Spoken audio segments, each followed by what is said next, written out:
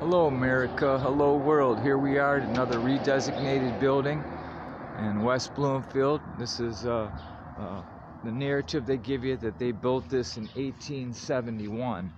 Okay, and the first thing you're going to see is the building's sunk windows. See, you don't build stuff like this, you live in the state of Michigan. See what I mean? You got your sunk in, you're way down there windows, and you don't build like that.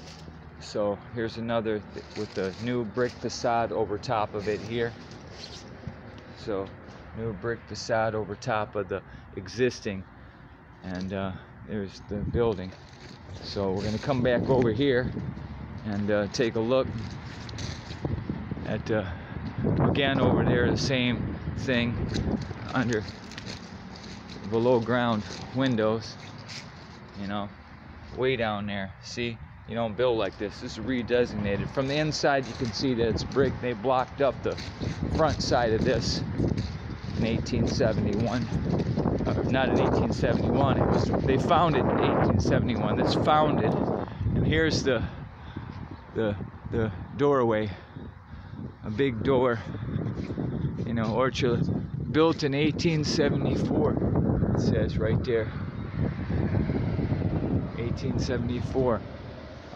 So we know that that's not the case. We know that it was a redesignated building.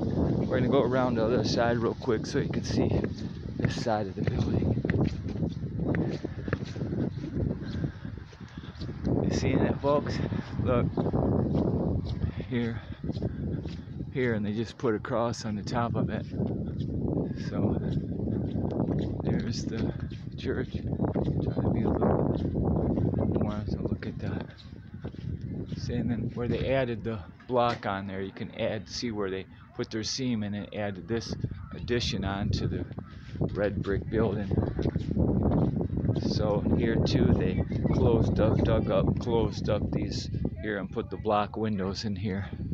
So there it is, another quick example of another redesignated building, all in the name of, and those 501c3 groups continue to help the narrative stay alive. So I'm going to go to the next spot.